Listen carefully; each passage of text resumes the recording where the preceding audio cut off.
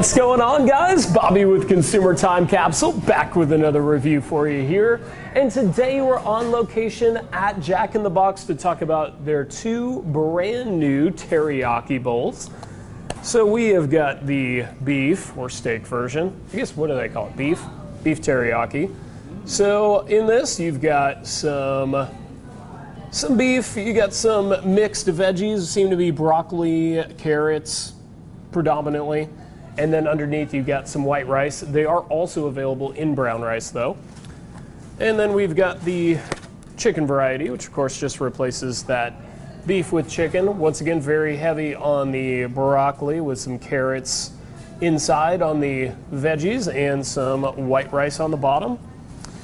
So these are not completely new because they've introduced teriyaki bowls ever since the 80s for like very limited time periods. Every few years they tend to come back. I've never actually had them. Have you ever tried one of them, Ryan, when they've come out? So, you know, it seems interesting. It's one of those things that if a major fast food chain is going to end up coming out with teriyaki bowls, pretty much kind of has to be Jack in the Box. I guess unless you consider, like, I don't know, Panda Express a major fast food chain, which, let's face it, it's not. Because Jack in the Box is always doing just anything. Anything that's food, Jack in the Box, they'll try it. So, I don't know, what should we do first? Maybe beef? Maybe alphabetically? Beef it up. All right, so we're going to beef it up. You know, it looks kind of similar to the beef that they put in those Philly cheesesteaks around Super Bowl time. And, yeah, underneath, there's what it looks like. But, yeah, decent helping of rice. The bowl's got some weight to it.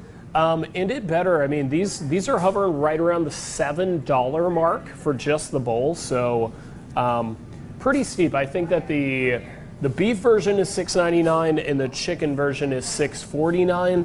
So definitely on the more expensive end of fast food offerings. So yeah, hopefully it's worth the money. Let's see. All right, so here's a bite with some good veggies there and some beef and some rice.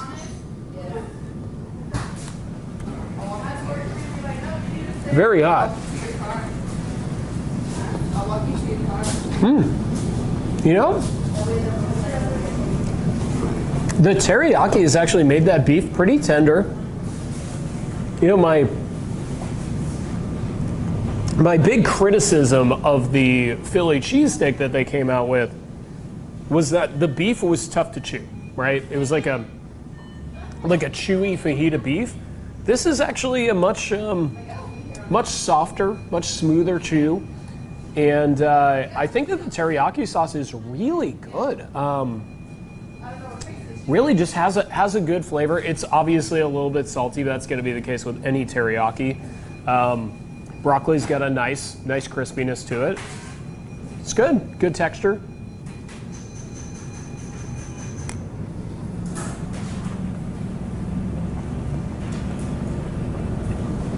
Very solid. Ryan, you want me to spoon it out for you? Might be too hard. Might be too hard. Okay. There you go. Give it a shot. Be careful. All right. So yeah, pretty good first impression. I gotta say for teriyaki beef, I'd say this is pretty close to the best case scenario. Pretty happy with it. So the chicken's got a high bar to reach up to. I think so far I'm digging the bowl thing. So that's another look at the teriyaki chicken. Now peel that back. This one's got quite a bit more veggies on the bottom there, and then the white rice. The white rice once again is you know, just real soft, like a real like steam rice kind of vibe to it. Pretty good. So let's see what the chicken has to offer.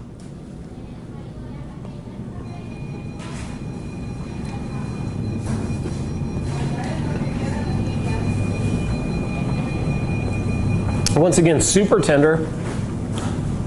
Teriyaki sauce is just really good. I mean, I'd say that's as good as any Chinese food restaurant in terms of teriyaki sauce. They did a really good job on that. The chicken, although it doesn't really look all that appetizing, actually is really good, really tender, and pairs really well with the sauce, with the veggies. And I gotta say, this is one of the stronger Jack in the Box menu items right now. It really is. Treat. Oh yeah.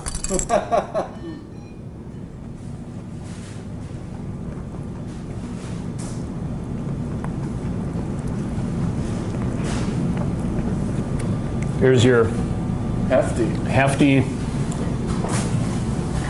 helping there. So yeah, pretty good. You can see why it keeps coming back. It doesn't give me the impression that it would be like a super big hit here. Like, I don't think that the teriyaki bowls are going to be a permanent menu item probably ever.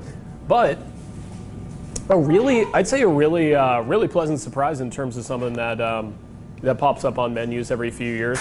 Something that I definitely would check out again. So I'm going to get right into the gimmick grade. I'd say the gimmick of a teriyaki bowl at a traditional fast food restaurant is pretty strange. Pretty. It is, but like for some reason at Jack in the Box it doesn't feel strange. You know what I mean? Like you almost give them less credit because you just expect them to be so innovative with their menu offerings. But I still give it a 6 out of 10.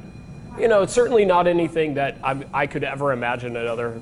Like a Burger King, Wendy's, McDonald's. Can't imagine them doing it, but I'm very glad that Jack in the Box did it, and not a bad idea. Now, in terms of the capsule countdown, I gotta say I'm gonna give second place to chicken, which I'm pretty surprised by. I usually am a little bit underwhelmed by the beef and steak offerings here at Jack in the Box, but man, in this case, it did knock it out of the park. So it's not that chicken wasn't as good, because it was very tender and had a really good flavor. It's really more just a reflection of how good the beef version was. So I'm actually gonna give the chicken a 7.5. I think it's really good. I guess really the biggest downfall is the most obvious one. I mean, you're pushing $7 for this with no sides, no drink. I mean, that's a lot for a fast food commitment, especially for a menu item that you probably haven't tried before. Certainly on the more pricey end of the spectrum. So I'd like to see them drop that price to around the $5 range, if at all possible. Apparently it isn't, because they probably would have. But it's hefty, tastes good. So heavy bowls, as they say. So first place, gotta go to the beef teriyaki bowl. Definitely exceeded my expectations in terms of what Jack in the Box was capable of with the beef, because it is that fajita style beef that can be definitely closer to the miss side most of the time here. But really, I think mixing it with the teriyaki, the preparation I think was really elevated it pretty nicely. I don't think that these are over sauced. I think it's the perfect amount of sauce, not under sauce, not over sauce, just like perfect right in the middle there. I'm gonna give it an 8 out of 10. I think definitely a solid menu item. I mean, what do you think, Ryan? Yeah. You pretty happy with these? So, I gotta say, really good. Is the broccoli crunchy? The broccoli's a little bit crunchy. I mean, it's pretty crunchy. I'll just broccoli it. It's a good mix of like. It's not super crunchy. I mean, it's been soaking in that sauce and boiling and stuff, so it's not super crunchy.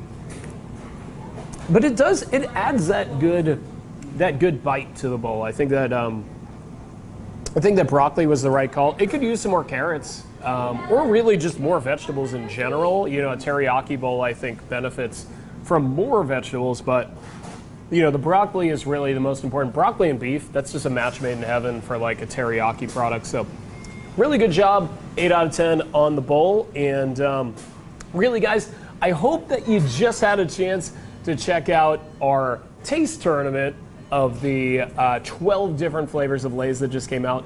But if you haven't, watch CTC Review 101 to 105 from earlier this week, because we had a lot of fun trying 12 different flavors of Lay's. And we did a tournament style. I think you guys are really going to like it. So go back and check that out. And really, guys, till next time, I will miss you Until I see ya.